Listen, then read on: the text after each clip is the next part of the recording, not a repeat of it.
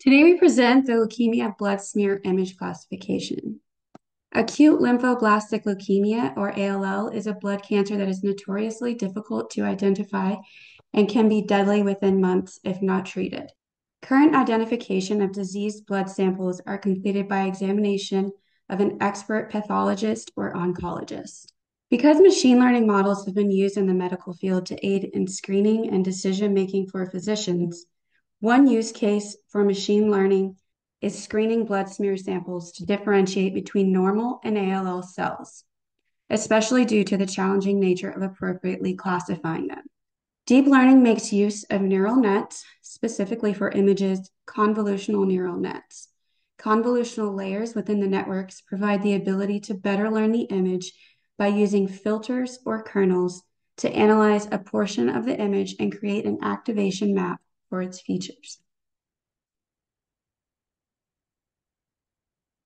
Our data set originates from the IEEE International Symposium on Biomedical Imaging's 2019 Conference Challenge. It's currently available on Kaggle. It consists of blood smear images of lymphocytes. Training, validation, and test data is provided. The first step in our analysis is data cleaning and exploration. We explore the data provided by the challenge authors comprised of training data, validation data, and test data. Other key observations is that data is structured in multiple folders, especially the training data, where folds of data were created. There is no patient overlap between data sets or folds of data. The ground truth label and structure and location varies between training and validation folders. We also discovered that no ground truth labels existed for the test data, so we opted not to use it. Between the remaining images in training and validation, there are 13,247 images of cells from 90 subjects. Our only input data for our models are the images themselves and the labels assigned by an expert. Initially, we loaded our data into a pandas data frame for easy manipulation. On the right, you can see several randomly selected images visualized. This highlights the difficulty in differentiating normal and cancerous cells. We also noted excess blank space in the images that could benefit from cropping. Next, we explored the data further and discovered that the data is biased towards ALL cells and could benefit from data augmentation to balance the data. The initial data set has a roughly 2-to-1 ratio between cancerous and normal images. In the image processing portion of our analysis, we performed processing in batches in preparation for our models. We cropped the images, added file paths for the cropped images to data frames. We split the training and validation data. Additionally, we integrated an optional resizing functionality to standardize the cropped image dimensions. The systematic approach optimized computational resource usage while retaining pertinent image details.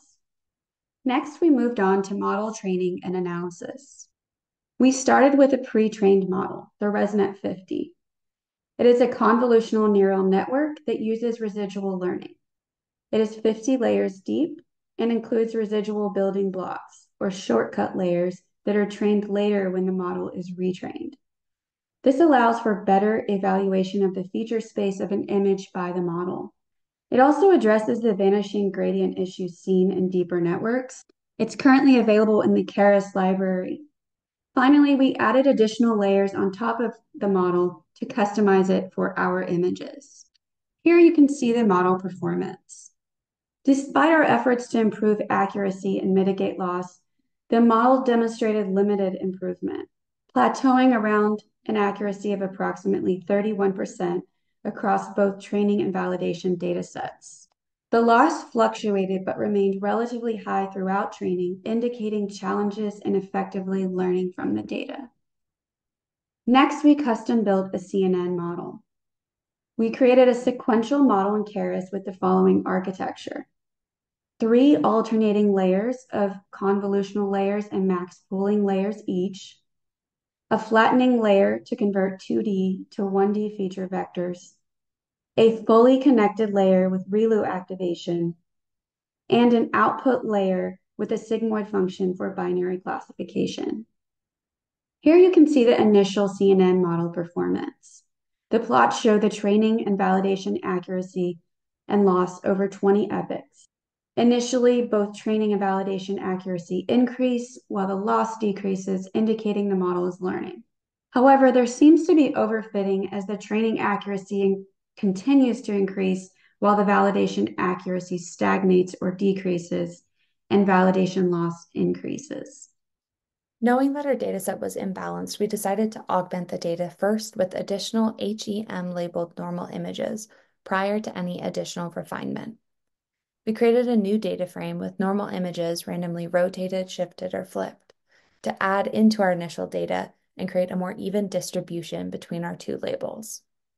We then revisited the distribution of images in our train validation and test sets. Furthermore, we utilized image data generator settings to augment the training set an additional step by randomly flipping images either horizontally or vertically. After implementing data augmentation, we observed several notable improvements in the performance of our model.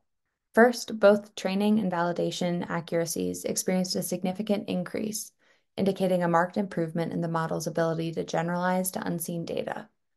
Second, there was a noticeable decrease in both the training and validation loss, suggesting that the model had become more adept at learning representations from the data. Additionally, we observed a significant reduction in the gap between the training and validation accuracies, indicating that the issue of overfitting had been mitigated. However, as you can see, our learning curve was inconsistent along the validation data set, so we looked for further model refinement methods. Our next step in model refinement was implementing a hyperparameter grid search. Despite the augmented data yielding promising results, we recognized the potential for further optimization. We chose to explore the range of epochs, learning rates, and dropout rates to optimize our model's performance. By adjusting the number of epochs, we aimed to strike a balance between model complexity and training time, ensuring sufficient learning iterations without overfitting. Varying the learning rate allowed us to effectively navigate the optimization landscape, seeking convergence to the optimal solution without excessive oscillations. And exploring dropout rates helped us regularize the model, enhancing its ability to generalize by preventing over-reliance on specific features. After running our grid search, the best hyperparameters were found to be a dropout rate of 0.25, an epoch of 20, and a learning rate of 0.001. We then ran our model with the selected best hyperparameters and saw a significant improvement on our training and validation learning curves. The accuracy of each increased, the loss decreased, and both metrics became more stable between each epoch. After observing the extended plateau on the accuracy and loss graphs, we determined that implementing early stopping would be the next best step in our model refinement. Implementing early stopping post-hyperparameter tuning ensured that the model was already finely optimized in terms of architecture and hyperparameters. By halting training when the model's performance plateaued on a validation dataset with the patients equal to 3, early stopping acted as an effective regularization mechanism, preventing the model from memorizing noise in the training dataset and further improving its generalization ability as shown here. Finally, we looked to obtain a more comprehensive evaluation of our model's performance and generalization capabilities. We utilized a K-fold cross-validation with 5 folds to evaluate model performance comprehensively. We cloned the base model for each fold to ensure unbiased evaluation and prevent information leakage. And we trained and evaluated the model along each fold, storing validation metrics for subsequent analysis. Ultimately, the average validation loss that was found was 0.3080, and the average validation accuracy that was found was 0.8709. These metrics indicate the model's robustness across different subsets of the data, ensuring that its performance metrics were not biased by a specific train test split. Additionally, cross-validation enabled us to verify the stability of the selected hyperparameters, our early stopping, and ultimately provide confidence when selecting the final model.